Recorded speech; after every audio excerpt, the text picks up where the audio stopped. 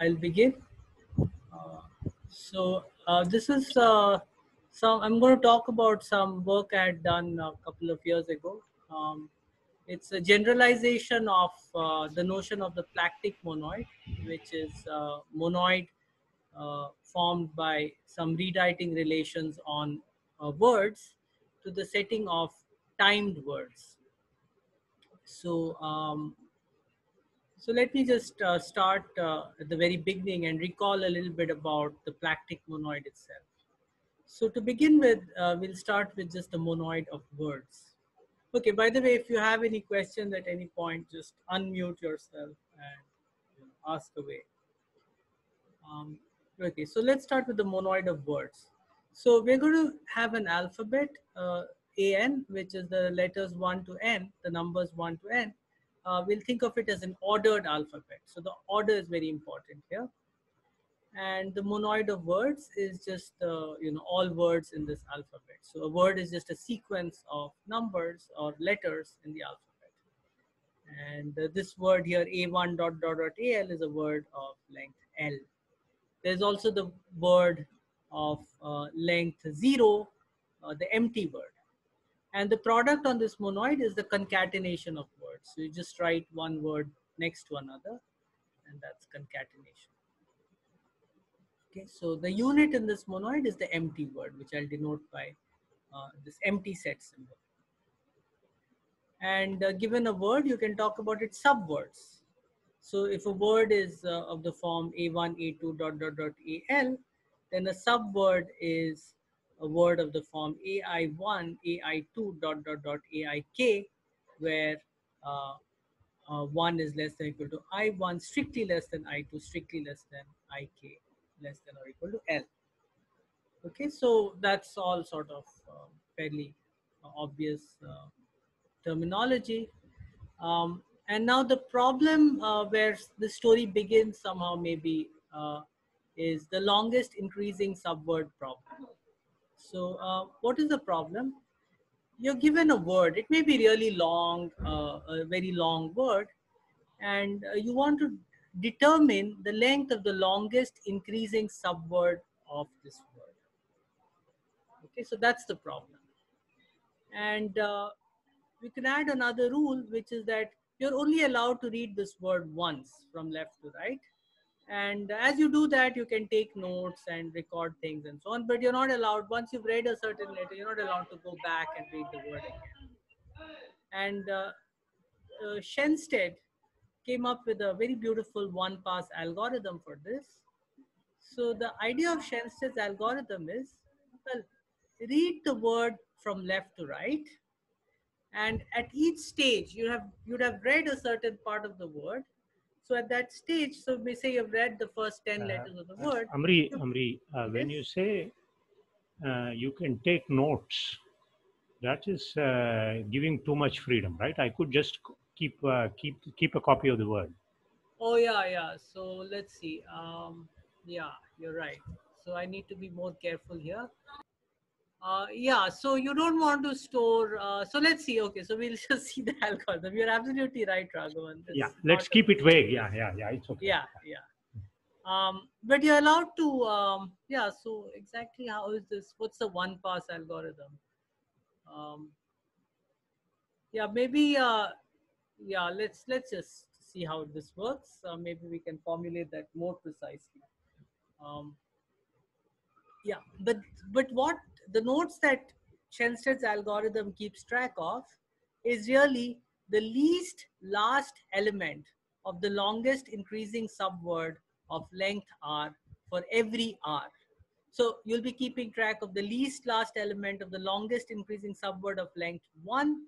You'll be keeping track of the least last element of the longest increasing subword of length 2, and so on. And at some point, you won't have longest increasing subword of a certain length, so then you don't keep track of anything. So let's just see this using an example. So we start with this word 35232451111, and now we're going to start reading this word. So the first letter we read is 3, and so we're going to just keep track. So we are looking at just this word with one letter 3, and we're asking, what is the least last letter of a subword of length 1 of the word of length 1, which is 3? And the answer to that is, well, it's 3. Okay, and of course this word has length 1. It doesn't have any subwords of length 2. So the information that we record stops there. Okay, now we read the next letter 5. And what we know already is that the least last letter of a increasing subword of length 1 is 3. And now we have a 5 that comes after that 3. So what we can do is we can append this 5 to the end of that subword which ended in 3. And we would get an increasing subword of length 2, and its last letter would be 5. So now at this stage, after reading the 5, we have the following situation. We know that of the word read so far, the least last letter of a subword of length 1 is 3, and the least last letter of a subword of length 2 is 5. Okay, now let's go to the next stage. The next letter that we read is 2. So now we ask ourselves, what is the least last letter of a subword of length 1? Well, earlier it was 3, but now it's 2 because we have a 2 in that word. So we do have a least, we have a subword of length 1 with a last letter 2. What about subword of length 2? Can we find a subword of length 2 with last letter? Well, we know that there is one with last letter 5. Can we improve that really? Well, no, because this 2 came too late, right? So the least last letter of a subword of length 1 is 3. You cannot add a 2 after that to get an increasing subword of length 2. So we're okay. So I hope this is clear what I'm doing. If there's any, if I sometimes I don't say what I meant to say, but we're looking for the least last letter of increasing subwords of each length. So what we have at this stage is we have been able to decrease the least last letter of an increasing subword of length 1 from 3 to 2. And so we throw away that 3. We don't need it anymore. But for subwords of length 2, the least last letter remains 5. And now we have a 3. So what do you think will happen? So for a subword of length 1, it's still the least last letter is 2. For a subword of length 2, do we have an improvement? So you can unmute and let me know. Yes. Yeah, right? Why? Because 2 is all, we have a word of length 1 which ends with 2. We can just add the 3 to the end of that and we'll get a word of length 2 which ends with 3. And words of length 3, we can't do anything because the least last letter of a word of length 2 is 5. And so somehow this 3 cannot be added to the end of that to make a word of length 3. So the 5 is thrown away and the 3 comes to replace the 5. And we go on like this. So the next word is 2. And by now you've kind of would have noticed the pattern that is appearing here. This 2 is going to replace the first letter in this word that we have already recorded here. That is strictly greater than 2. So this 2 is going to replace the 3, and then the 3 is going to come and sit at the end of this word of discard. So this W prime is, I'm going to call it the shadow word. And now this 4, well, I have a increasing subword of length 2 which ends with 2, so I can just add the 4 to the end of it and get a subword of length 3. Amri, just for clarity, you don't mean to say that W prime is a subword, right? W prime is, I'm not even saying that P is a subword. W prime is... yeah, P is not a subword, W prime is not a subword. Yeah, these are just words, sorry. Did I, if I said subword... No, you didn't say that, but I'm just asking. Yeah. I don't think... I don't know about, certainly P is not a subword. W prime. No, the 5 came before the 3. Yeah, so. the 5 came before the 3. So now you're getting the hang of it, right? So this 5 is bigger than everything in here. So it'll just go there. This 1 will replace the first thing that's strictly greater than 1. So it'll replace the first 2. And the 2 will get discarded. And then this 1 will replace the next 2. and this one will replace the 4. So this is what we get at the end of this. So what we know now is that the longest increasing subword of our original word has length 4, and in fact it has you can find one of length 4 which ends with 5. Okay, so this is Shensted's algorithm basically. But then Shensted didn't stop here. He took the word W prime, which is the shadow word, 353224, and continued the process. So now we have W prime, and then we continue this process. We put the 3, 5, and then this 5 gets knocked down by the 3, and then the 2 knocks down a 3, and then the next 2 knocks down a 3 and 4. And we get a second shadow word, like the shadow of the shadow. And we continue this process again, and we get 3, 3, and then the next shadow word is 5. And this time we just get 5, and we don't get any shadow word. Okay, so this process Shensted arranged in the form of a tableau. And so this 1115 is the first P that we got, the P of the original word. 224 is the P of the first shadow. 33 is the P of the second shadow. And 5 is the P of the third shadow. And this is called the insertion tableau of the word W. So this is all, of course, bread and butter to algebraic combinatorists. And its shape is, well, the number of boxes in each row. So this case, somehow the shape turned out to be rather nice, 4, 3, 2, 1. So the 4 boxes in the first row, 3 boxes in the second row, 2 boxes in the third row, and 1 box in the fourth row. So what we know is that the length of the first row is the length of the longest increasing subword of the original word W. So what is the interpretation of the lengths of the remaining rows? And this is the content of Green's theorem. So let me explain Green's theorem now. So you start with the word A1, A2, dot, dot, dot, AL, and 2 subwords, U and V. Well, it depends on how you draw them from W. So if U is a subword, then you've picked certain indices I1, I2, Ik to form U. And for V, you've picked another bunch of indices to form V. And we say that these 2 subwords are disjoint if these sets of indices, that we can pick these sets of indices to be disjoint. Okay, so I hope this definition is clear. I haven't stated in the most precise way, but rather in the intuitive way, that you can pick both these by choosing disjoint sets of indices. Okay, so these are disjoint subwords.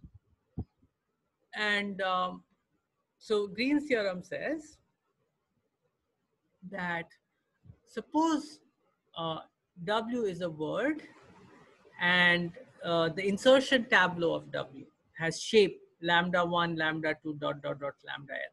So it's part of this theory that lambda 1 will actually be always greater than or equal to lambda 2, which will always be greater than or equal to lambda 3, and so on.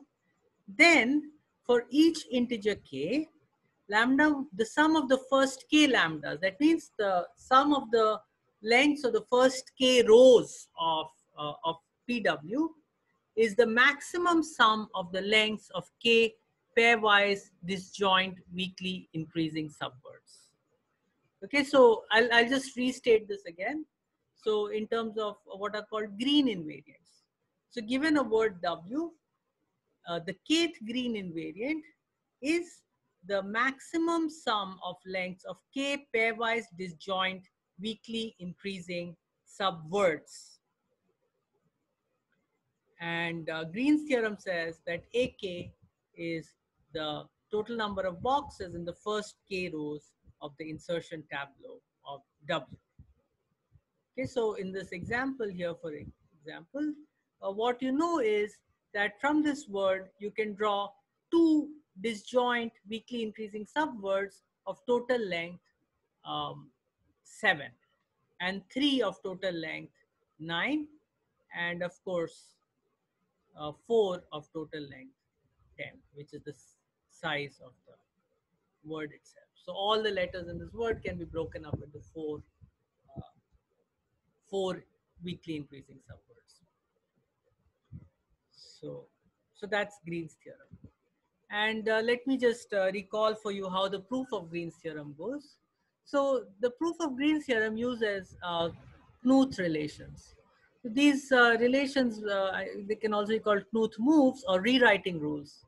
So we have this free monoid A star, and Knuth discovered these rules when he was studying Schoenstedt's insertion algorithm. And basically, there are two of them. And they say that if you have a word of the form U, Y, X, Z, V. So in this, U and V are words, Y, X, and Z are letters. Okay, so this red area is what I'll call the active piece or the active segment. Then suppose you have a word of the form U, Y, X, Z, V, and X is strictly less than Y, and Y is less than or equal to Z. Then you are allowed to replace you're allowed to replace this, you're allowed to interchange X and Z. So you're allowed to replace YXZ by YZX inside them. So that's the first Knuth relation. And the second Knuth relation is that if you have X, Y, and Z, now X is less than or equal to Y, and Y is strictly less than Z, then you are allowed to replace UXZYV with UZXYV. So this Y is sort of, in both these cases, it's sort of protecting this XZ, and then you're allowed to interchange those two. Okay, so Knuth discovered these relations in the following way. He was trying to see that suppose you have a tableau, and so there's this notion of inserting a letter into the tableau. So these, you can think of each letter as an operator on tableau, and he wanted to see which different words give rise to the same operators, and that's how he came up with these two relations. And Green's proof proceeds. So now, so just accept these relations of Knuth, and Green's proof proceeds along the following lines. So the first, you show that Green invariants remain unchanged under these Knuth relations. That's the first step. The second step is you show that every word can be transformed into its insertion tableau. I need to explain what it means to transform a word into the insertion tableau using Knuth moves. And so what I mean is into the reading word of the insertion tableau. So I'll explain that in a moment. And finally, you show that if you have the reading word of an insertion tableau, then Green's theorem is easy. So you can take Green's theorem, which is easy to prove for tableau, and prove it for a general word using Knuth moves. So that's exactly how Green's proof works. Okay, so in this proof, I think the really non-trivial part is the identification of the Knuth relations. The Knuth relations have to be simple enough so that you can prove that Green invariants remain unchanged, but they need to be powerful enough to transform any word into the reading word of a tableau. So let me explain what the reading word of a tableau is. Maybe I should have done that earlier, but anyway, any questions till now?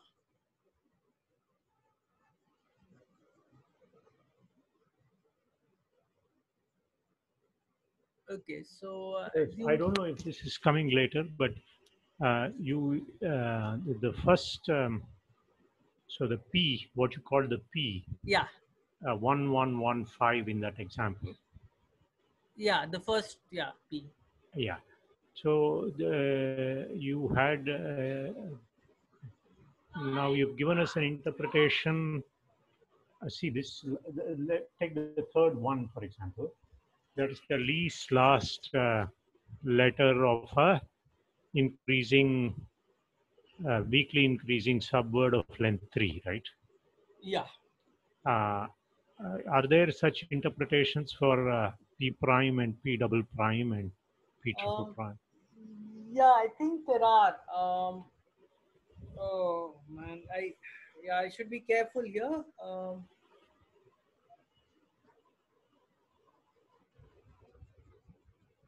I need to think about this carefully. I mean, it's sometimes a bit subtle, but one guess would be that this two here. No, let me not say anything about that. I'll think about it and tell you later. So Okay, okay, yeah. thanks.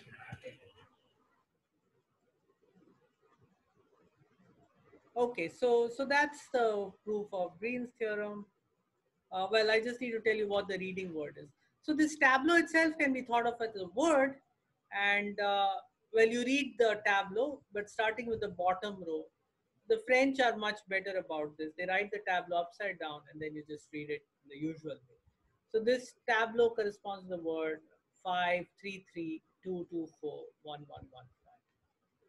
So Green's step 2 in Green's proof basically says that you start with your original word, oops, uh, and you can transform it into the reading word of its tableau using a sequence of Knuth relations. Okay, basically what you have to do is when you're inserting, yeah, so maybe I'll come to that in a bit. Okay, so this is the classical theory of Knuth relations, insertion tableau, and Green's theorem. The Plactic monoid is the free monoid modulo the Knuth relations. Okay, so now I'll come to the topic of this talk proper, and I was trying to find well, so there are piecewise linear interpolations of uh, various bijective correspondences involving words and tableau. And it seemed to me that a very natural way to think about those would be, instead of using words, uh, the usual words in the usual sense, you use words where each letter can occur not once, twice, or a discrete number of times, but rather for a duration of time that is a real number. So this kind of thing has already come up in the study of real-time formal verification theory in computer science. And one of my colleagues in computer science pointed me out to this paper of Allur and Dill. So in formal verification theory, a word represents a sequence of events. Okay, and basically uh, a time system is a time is where the sequence of events occur at a certain time. So the sequence comes with timestamps. So you have a clock, and it records the time when the event occurs. So it's not just what happened in what sequence, but also how long after this happened did the next thing happen. So whereas an ordinary word is just a sequence of letters, a timed word is a sequence of letters together with an indication of how long that letter persisted before the next letter started occurring. Okay, so we will write a timed word in the form A1 raised to T1, A2 raised to T2, AL raised to TL. Here, Ti is a non-negative real number which represents the amount of time for which the letter AI persisted. And you can form a monoid here, a concatenation monoid, and I denoted by A and dagger, the monoid of timed words. Okay, it contains the usual monoid of words as a sub-monoid. It's just the words where these times are positive integers. Okay, so there's maybe some ambiguity in the way you write these things. If A1 is equal to A2, should you add up T1 and T2 and combine it into one term and so on? You can make whatever choices you like there. But it's clear what the monoid I'm talking about here is. So so if you want to get rid of that, maybe you can think of, well, I'll come to that in a moment. Yeah, so yeah, here it is. So a timed word can also be thought of as a right continuous piecewise constant function on interval closed at 0 and open at some positive real number L. where L is the length of the timed word. So in this, so this notation which I've written, W equals C1 raised to T1 dot dot dot CK raised to TK, I call that the exponential notation, and the length of W is just the sum of these times. And you can just think of now W instead as a function on this sort of 0 to length of W going into the alphabet. And the value of this function at any given time t is ai if that time t lies between t1 plus dot dot dot ti minus 1 and uh, t1 plus dot dot dot ti. So basically, you know, it's like you start your clock and you have the value t1 until you hit t1, c1 until you hit t1. Then between t1 and t1 plus t2, you have the letter c2.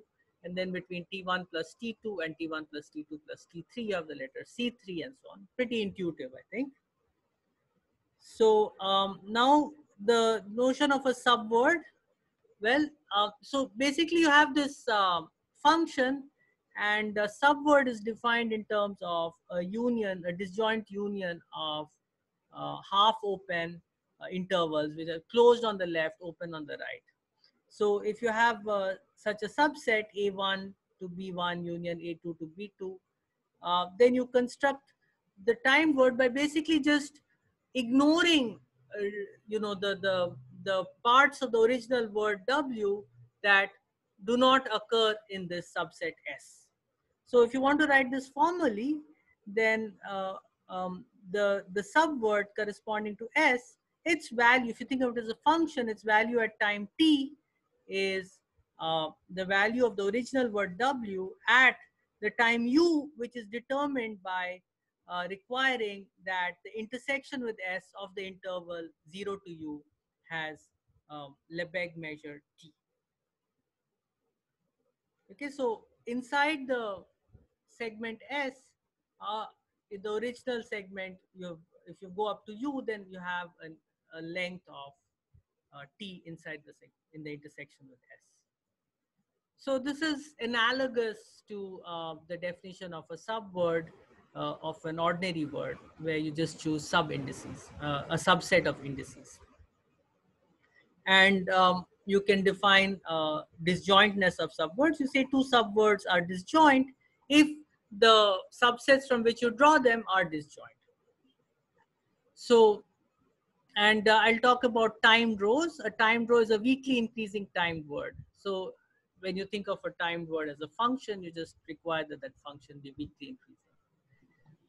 So, so now we'll talk about this step that we talked about in Schoenstedt's algorithm. So we'll be reading off the segments C raised to TC, and we'll be trying to put them into a row that we already have called U. And so what we'll get is okay. So here's the rule for defining this thing called row insertion. So the inputs of this function row insertion are firstly a timed row U and just a segment of the form C raised to TC. So this is a constant time word. And so this U is weakly increasing, and if all its values are less than or equal to C, then you just append this segment C to the TC at the end of U, and you don't throw out anything. On the other hand, if this is not the case, then there is some time t such that ut is greater than C. So you take the least time, you should take the least time t0 such that ut is greater than C. And then, well, this looks a little complicated. Maybe I'll explain it with a picture. But basically what you do is this C raised to TC, you insert it into U starting with that time t. And you throw away the corresponding segment of U. So, so this is a natural extension of Schoenstedt's algorithm for finding the length of the longest increasing subword. So let me give you a visualization of this. So I'm going to use these kind of color maps to describe the different numbers, letters of my alphabet. So these are roughly chosen by increasing frequency of light. yeah, decreasing wavelength. So so suppose we have this so this is this thing here, uh, this piece on the left here is a row subword. Okay, these colors occur in the same order as they occur um, in this legend here, and I want to insert this segment of this color which is corresponds to the number 3. So where will this go? So what I should do is I go along this word from left to right and look for the first place where this word exceeds the number 3. Now this is the place, and I'm going to put this in there. And that segment of exactly that length gets displaced and thrown out, and this comes to rest in there. So this is basically the row insertion algorithm of Schoenstedt in the timed case. It's fairly natural if you think about it, and it also has this property that it will help you to find the uh, timed word, the longest increasing row subword of your original word using one pass, just like Schoenstedt's algorithm. Okay, and now we can also define the notion of a timed tableau. So a timed tableau is a timed word. So I'll define a timed tableau as the reading word of what should be the timed analog of semi-standard Young tableau. So it's a timed word of the form ul minus 1 dot dot dot u1, such that firstly each ui is a timed row. So these are the rows of the tableau. The length of u1 is greater than or equal to the length of u2, and so on. And at each time t, the value of uit is strictly greater than the value of the previous row ui minus 1 at the time. Okay, so this is the generalization of a semi-standard Young tableau as being weakly increasing along rows and strictly increasing along columns. So so just as the insertion tableau of a word was defined as using row insertion, the timed insertion tableau of a timed word can be described using timed row insertion. So using a color map again to represent the alphabet, a timed word can be represented as a ribbon. So this here is 3 occurring for a certain amount of time, and then 5 occurs for a very short amount of time, and then 2 occurs, and then 6. So this is your, as your time runs along. I haven't drawn the time scale, of course, that needs to be fixed, but this is your timed word. And the insertion tableau of this above timed word is actually this picture I've drawn here. So I have code to compute these things. It's just implementing whatever I showed you on the previous slide. So you have a word and you can turn it into a tableau. And so naturally, it should be possible to prove Green's theorem in this setting. So Green's theorem does hold for timed words. The main difficulty that I had in proving Green's theorem for timed words was to identify Knuth relations. So Knuth's original relations were this, that if you have a piece in your word which looks like x, z, y, where x is less than or equal to y is less than z, then strictly less than z, then you can replace it by zxy and vice versa. And then this other relation, which is yxz, is yzx if x is strictly less than y less than or equal to z. So now in a timed word, these letters can occur for different amounts of time, and you need to be a little careful on when you can exchange, xz and zx. And in fact, it's not quite the same. It's a bit different. Let me just show you here the actual relations that I came up with. So the Knuth's relations for timed words, you don't assume that x, y, and z are single letters. You assume that x, y, and z are in fact timed rows. Not only that, xyz concatenated itself is a timed row. So that's like saying that x is less than or equal to y is less than or equal to z. But I need a slightly stronger condition. I need that length of z is equal to length of y. So this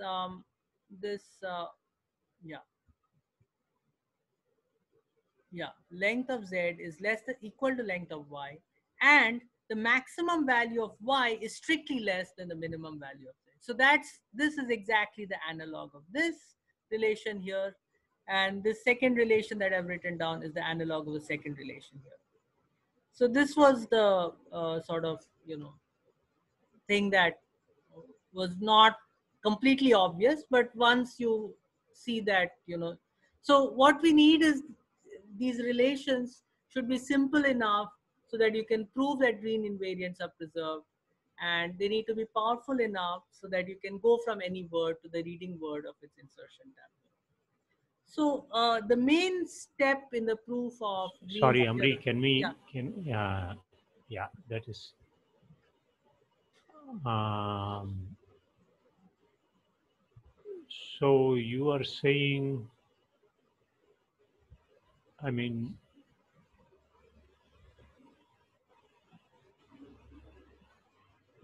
so this is fairly general, right? I mean, meaning there are some conditions, but they could be uh, XYZ is a timed row, LZ is equal to LY, and I mean, Ly need not be a constant, or I mean, Y need not be a constant or anything. Right, right. So in fact, this would speed up uh, rewriting in Knuth's in ordinary words also. Ah, okay, okay. That was going to be my Yeah. question. Yeah. So you can take blocks of letters and do Knuth relations on them.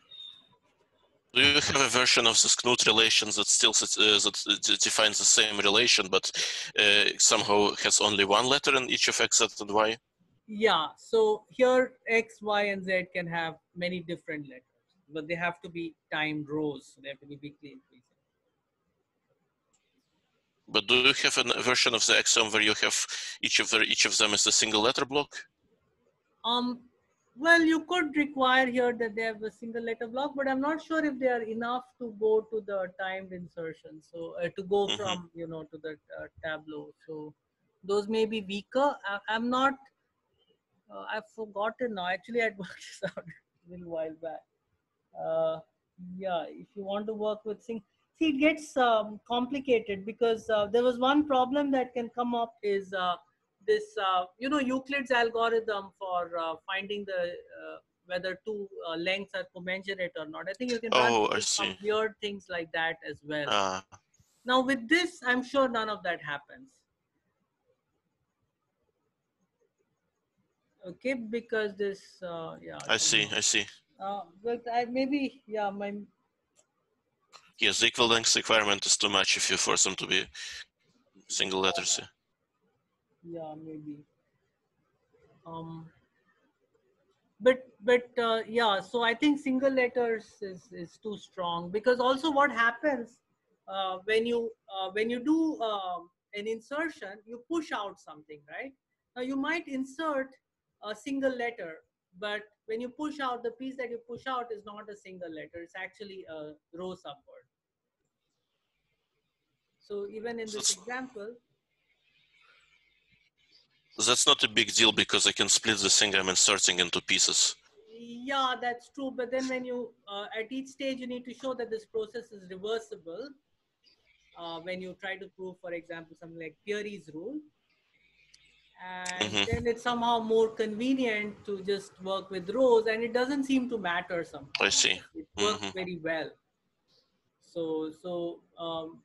So while I'm not completely sure what happens if you only look at single letters, this is definitely a more elegant and convenient way to work with things.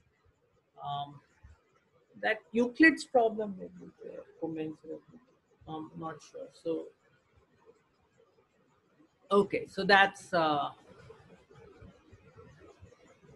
so the main step in the proof of Green's theorem originally and in the proof of the timed version of Green's theorem is to show that if two words differ by a Knuth move, then they have the same Green invariance. Okay, so let me recall the proof in the classical case. It's very cute. So I have these two words. So let's look at one of these relations. I think this is the second relation. Yeah, it's the second relation.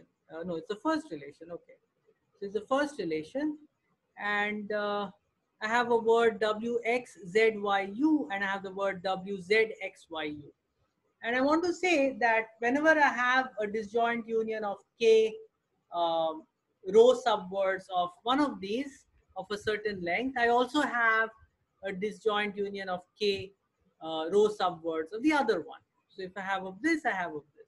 So for example, if I have a row subword of the form w prime z u prime, where w prime is a row subword of w and u prime is a row subword of u, then of course it's also a row subword on this side, because it only involves z, and nothing has really changed. Similarly, if I have a row subword of which only uses x and y, then it's not a problem. It's a row subword on both sides, because the relative positions of x and y have not changed under the Knuth relation. The real problem arises when you have used both x and z over here. Okay, so if you've used both x and z over here, you cannot write w prime x z u prime. That's not a subword of the word on the right hand side. But it's very easy to fix that. You just take the z out and replace it by y. But remember, when we're computing Knuth in green invariants, we're not just looking at one subword. We're looking at k different subwords. So what if we have a bunch of disjoint subwords and one of them has xz and the other has y? Then I can't take this and replace it by w prime x y u prime. Because what would I do with the z? Well, I might try to put w double prime z u prime, but that may not work, because all I know is that y u prime is weakly increasing, but z being strictly larger than y, it may not be that z u double prime is strictly increasing. So there's this very cute trick where you just take w prime x y u double prime and w double prime z u prime, and this works. You just swap these two last segments.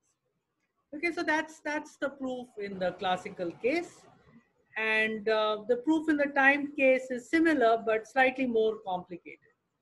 So we'll take the analog of that relation, and we have a word now, a timed word w x z y u, and we have its counterpart w z x y u, and all these conditions are satisfied. And now I have k timed row subwords of the word on the left, which realize the kth green invariant. So these are all row subwords. They're disjoint. Their total length is ak. And I want to know what I can do on this side. So a few cases to consider. I'm just actually going to give you this whole proof because this is the heart of the whole thing. So suppose all the xi's were the empty words. So okay. So firstly, why have I written these like this? So if you have a row subword of w, x, z, y, u, it cannot contain both.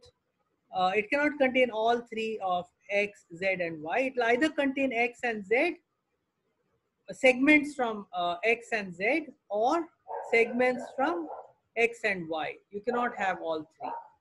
So any subword will be of the form w1, x1, z1, u1, where x1 is a row subword of x, z1 is a row subword of z, or it will be of the form wr plus 1, xr plus 1, yr plus 1, ur plus 1. So either you have an xz or an xy. So I've just collected all the row subwords which have x and z as the first r subwords, and the remaining k minus r I have taken the ones which have x and y.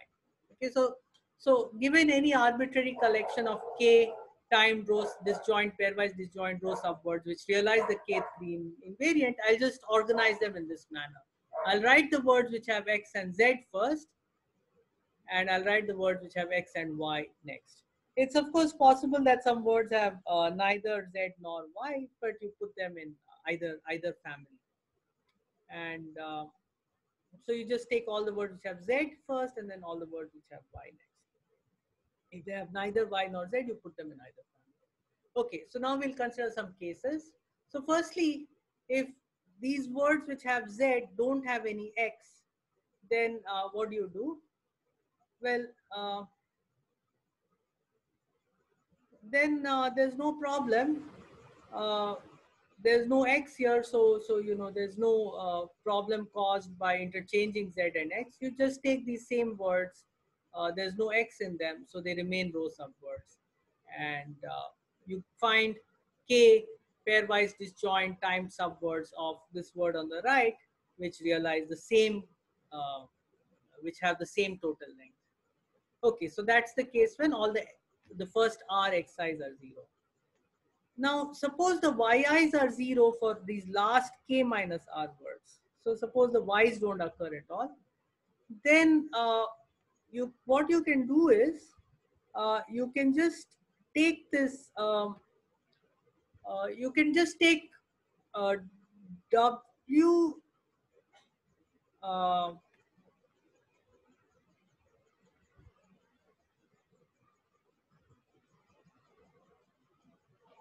x1 y u1. So you just replace this first word by x1 y u1. You take x2 z2 and just replace it by x2, and so on. And here you just you know, these y's are anyway 0, so you just have these words. And what you'll see is that now the problem here was that, you know, you couldn't have zx, but you have just replaced it by xz by xy, and the length of y is greater than or equal to, is less than the length of z. No, the length of y is equal to the length of z, which is greater than or equal to the length of z1 plus the length of z2 plus dot dot dot the length of zr. So these words on the right hand side totally give you at least as much as the total length of these words. And that's the direction in which the inequality is hard to prove. The other way around is easy because every increasing subword here is an increasing subword here. And then the hardest case is when, well, let's assume that x1 is non-empty, at least one of these is non-empty, and at least one of these y's is non-empty. Let's say yk is non-empty. I'll come to this in a minute. So you have these x1, x2, some of them are non-empty. I know that x1 is non-empty. Now among all these x1, x2 and xr, I will look for I'll assume that x1 is the one with the smallest minimum value, and I'll assume that yk is the one with the largest maximum value. And now the trick is, what you do is you construct these new words called x0 and y0. So what is x0? You have these segments, subwords x1, x2, xr. They all are drawn from x. So they're drawn from certain subsets of the time range of x. You just take the union of all those time ranges and take the corresponding subword, call it x0. So the total length of x0 is the length of x1 plus the length of x2 plus dot dot dot the length of xr. And similarly, you take all these y's and put them together and create this word y0. And now here you see this swap that we had in the original proof. You replace w1 x1 z1 by w1 x0 y0, but instead of u1 you put uk. And this is where I needed this condition that max of yk is greater than max of yi for all I. This uk, this ensures that this is a row subword. So that those are the three cases using which it's a little more complicated, but it's basically the same idea to prove that the green invariants are preserved under the timed versions of Knuth relations. And a lot of things that you do with ordinary words are easy to do here. You can prove the timed Peary rules. So a timed row I already defined. Let me define a timed column. A timed column is a timed word of the form n raised to n minus 1 raised to n minus 1 dot dot dot down to 1 raised to a1, where these numbers a1, a2, an are between 0 and 1. So they could also be 0. So basically it's a word, it's the analog of a strictly decreasing word, which we call a column in classical tableau theory. And let R dagger an and C dagger an denote the sets of timed rows and timed columns respectively. So the Peary rules are just the same as in the case of ordinary tableau. You get a bijection between so insertion, you can take a time tableau, insert a row into it, and you'll get another time tableau. The difference in shapes between these two time tableaux is going to be a horizontal strip. But when you insert a column, the difference in shapes is going to be a vertical strip. And using these two, you can do the piecewise linear interpolation of the RSK correspondence. So, maybe you can ignore this. This is from some old slides I had. So matrices with non-negative real entries are in bijective correspondence with pairs of time tableau of the same shape. Here's an example. You have this matrix here, and these are the tableau that you get. Okay, so I have, it's easy to run this with code. More interestingly is the dual RSK correspondence. So this uses the second Peary rule about compositions. So normally the dual RSK correspondence says that if you have a 0-1 matrix, then it is in bijective correspondence with a pair of semi-standard Young tableau whose shapes are mutually conjugate. But here you can't get this actually. This is one of the difficulties I'm facing with this theory, that what you get in this case is once, on the one hand, you just get a time tableau, but on the other hand, you don't get another time tableau of conjugate shape, whatever that would mean. In fact, it's not clear what conjugate of a real partition is. You get what I call a dual tableau. So a dual tableau is a tableau where the rows are in some sense strictly increasing. That is, each number occurs with timestamp less than or equal to 1, and the numbers strictly increase. And then along columns, it is a weakly increasing condition. So this here on the left hand side is what is called a dual tableau. And what you get is a piecewise linear bijection from what is called the Gale-Reiser polytope, the polytope of matrices whose entries are between 0 and 1 onto the set of pairs P comma Q, where P is a dual time tableau and Q is a time tableau, and P and Q have the same shape. So this is very tantalizing, and this brings me to issue that I have not been able to resolve, which I feel must have a resolution. I'm just not seeing it. So so there's a beautiful theorem called Green's duality theorem. So given a word, an ordinary word, classical word, you define a dual Green invariant. It's the maximum sum of lengths of k pairwise disjoint column subwords. That means strictly decreasing subwords.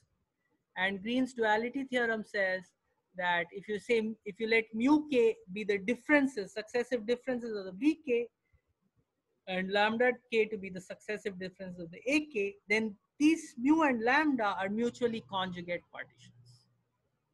So that's Green's duality theorem.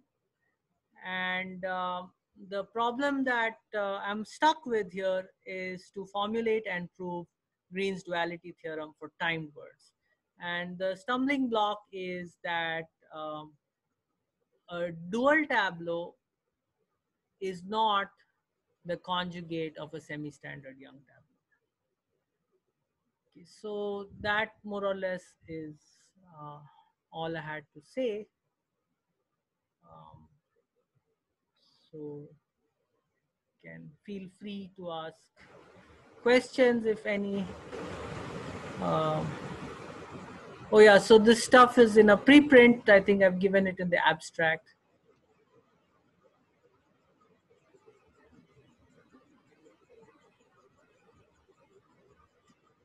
So is there an identity that analogous to the Cauchy formula that you get? Maybe it's an integral identity. That's a very good question. In fact, yeah,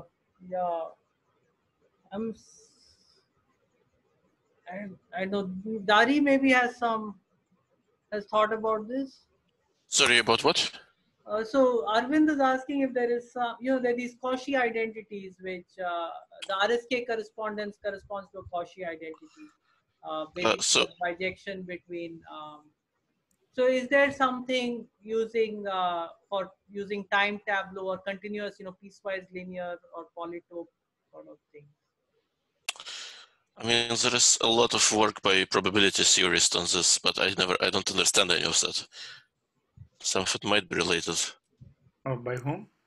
By probability theorists. Yeah, but Like Arvind Iyer. no. Yes, but I think, for example, Nikos Zygouras has an introduction that I want to read for ages now. Some algebraic structures and the KPZ universality, and I think it has some integral analogs of Cauchy's formula. I don't know what they are. Can you type the guy's name? I didn't quite catch. I can type the link in. Oh yeah, that would be great.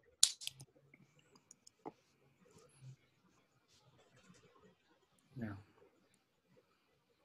Oh, I see. Thanks. So, and also there's this well-known blog post of Terence Tao where he talks about continuous analogs of Schur functions. So these are defined as integrals over Gelfand-Zeitlin polytopes, whereas classical Schur functions are just sums over semi-standard Young tableau. So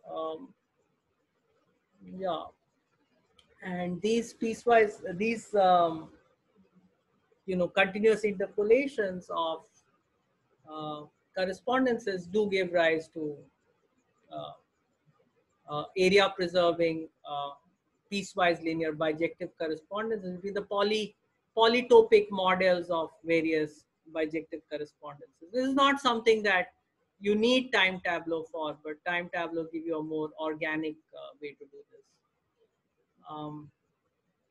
Another thing is that crystal theory as developed by Littleman, the way Littleman develops his crystal theory, it's completely like, continuous in the sense you can have fractional crystal operators and so on. So crystal theory is well developed for timed words, but the Knuth equivalence and so on, that was missing. So this fills in that side of the story. So you have coplectic operations from the crystal theory and you have your Knuth equivalence. Is there again a commuting square between the two? Yeah, I think so, yeah.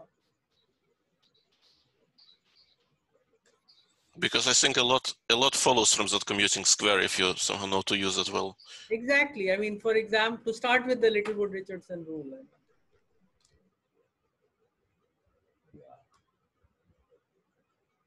Yeah. So the one difficulty is I'm not very good at integrating over GT polytopes, and I don't know how to integrate over time tableau exactly. So, Amrit, can I ask a question? yeah. About maybe this is related to this issue of the Cauchy formula, but I mean, is there a way of so you said that your version of timed standard tableau corresponds to taking all of the time increments less than or equal to 1? Sorry, I didn't catch that. Can you get closer to the mic? Your voice is not very clear. Sorry. You said something about, maybe I missed, that the timed version of standard tableau would be taking all of the time increments less than or equal to 1? No, not standard tableau. I call them dual tableau. So this guy here on the left. Right. Okay. Right. So I was wondering if there's a kind of good analog of standard tableau, and if so, can you make a kind of, is there some way of fixing the boundary and then making an analog of a hook length formula? So aren't standard tableau like in the classical case, they are tableau and dual tableau at the same time, right? In the sense that they are weakly increasing along rows and strictly increasing along columns. Also, they are strictly increasing along rows and weakly increasing along columns. I mean, they satisfy both these conditions. So they are strictly increasing along rows and strictly increasing along columns. So if you take the intersection of these two, then I think you would just probably, so what would you get? Yeah, maybe there is something Well, interesting. maybe more, another way, maybe another version of this would be. No, but yeah, no, what you said, there is some. Just consider time tableau, but somehow fix the perimeter, fix the. No, so I think what it is you would want each row that each let is weakly increasing, but no letter occurs for longer than 1 second. And along each vertical, it is strictly increasing. I mean, that would be a standard tableau in some sense. But standard tableau are so nice, right? Because the numbers form a permutation. Would there be some analog of that here? I mean, well, my question was more: is there some sort of volume measure? If you somehow fix the shape and look at the various continuous fillings of this, you have some kind of nice measure formula, which would. So one way to get the volume is to just integrate on the GT polytope, which has a volume form. Is that what you're talking about? It might be.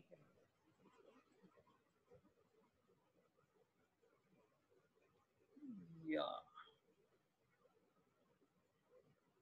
I mean, what we're trying to say, instead of counting standard tableau, there's some nice. Yeah. And oh yeah, I must say that I owe a lot to Dari for he read my preprint and found a couple of mistakes. One of them was kind of serious in the proof of that main part of the Green's theorem, which I then fixed. So thank you, Dari. Well, you're welcome. I wasn't aware of it being serious, so. Well, I mean, I kind of had the right idea or hadn't written it right, and it was wrong. I mean, the proof as written was wrong. So. What happens when you take in your RSK, your timed RSK, when you take pairs, which I mean, is there an analog of this result where you take two tableaux of the same shape, and it corresponds to an involution on the side of the symmetric? Yeah, that you can do. So here you can just take this matrix and transpose it, and it will interchange these two tableaux. And what is the resulting real matrix that you get? Does it have some? It's the same. property? You transpose the matrix, you swap the tableau. And for this one, I don't know, it's not so well known. There's a 90-degree rotation business, but so that works for 0-1 matrices, but it's not clear how to make it work for you. So the dual RSK correspondence is sort of the neglected but more fascinating brother of the RSK correspondence. And it has a symmetry property, which is a rotation by 90 degrees. So if you have P comma Q corresponding to matrix and you rotate the matrix by 90 degrees, then you get, I think maybe the Schutzenberger involute of Q and something they get, interchanged. It's very interesting. I have this written down somewhere. And here's, it's not clear exactly. These are all hints that there should be a green duality theory here also. Me too. Hi, I'm Amritanshu. Amrit. Hi. Thank you for the talk. I was wondering if there was a notion of a skew timed tableau or a jeu de taquin. Sure, there's skew timed tableau, but jeu de taquin. Yeah, I didn't try to think about. I tried to think about it for a bit in the beginning that way, but it was not working out. So I just then stuck to working with this. But I don't know that there isn't. So the thing is, the pieces are all of different sizes, right? So so how would you when you slide, you would get weird situations. But maybe you can do it. It's a great question. Gabriel? Yeah, Gabe. Gabe, okay. So I guess a skew time tableau that just you just sort of say that there's some initial interval where there isn't anything. That I guess that's right. you would do. It's just a skew shape, yeah. But then it would be. I see. You'd have to come up with some way of choosing whole lengths that you would be trying to. Yeah, I don't know. I guess seems complicated. Yeah, but one of the things, so it's also an objection to having this theory is that, well, if you have ordinary words, you can always like repeat each letter in the word 100 times. And then if you want fractional things, certainly rational words with rational timestamps can be replaced by ordinary words. And so in some sense, the ordinary Plactic theory should give you, by approximation and density results, somehow this time theory. But then you lose the duality there, because when duality is not scaling invariant. So duality is somehow the thing, and if I can do that, something about understand that, I'd be happy. I guess I had one other sort of maybe related question, which is so you were talking about this 90-degree rotation for the dual correspondence, but if you do the 180-degree rotation for the normal correspondence, and so what does that correspond to on the timed tableau? There's a Schutzenberger involution on timed words and on timed tableau. So like what you do is, if you have a word, you reverse the order of the letters, but then you also reverse the order in which the letters appear. Right. Is there a direct description on the time tableau though, like some sort of evacuation kind of procedure? Is there any way to do that? No, I've just been thinking, you do this Schutzenberger and then you, maybe there is again, but yeah, some of these stepwise things don't work so well. Yeah, like you don't have any growth diagram kind of, thing here. Though there are maybe semi-standard versions of growth diagram. I don't know. I mean, there's some. Yeah, there are definitely semi-standard versions of growth diagrams. Adding horizontal strips instead of adding boxes. So, but then can you describe the Schutzenberger involution in those terms? It's not something I'm sure. Yeah, I mean, I think that what ends up, so when you're doing the Schutzenberger involution by that triangle, I think when you're doing the semi-standard version, I think what the steps end up being these Bender-Knuth involutions. Mm-hmm. Yeah.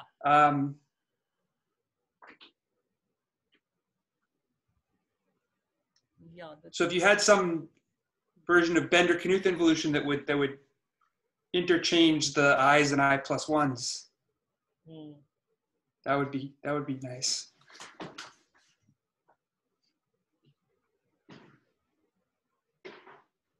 Yeah, the idea of giving this talk is I wanted to dust. This has been sort of sitting for a couple of years. I wanted to dust it off and start working on it. Yeah. And yeah, some people seem to think that it was worth sort of doing something with. So I feel motivated again to work on it again. Yeah, I think this is a nice way of thinking about some of this piecewise linear. Yeah, so people have other ways to get to the piecewise linear things. It's not, that is not new, the piecewise linear stuff.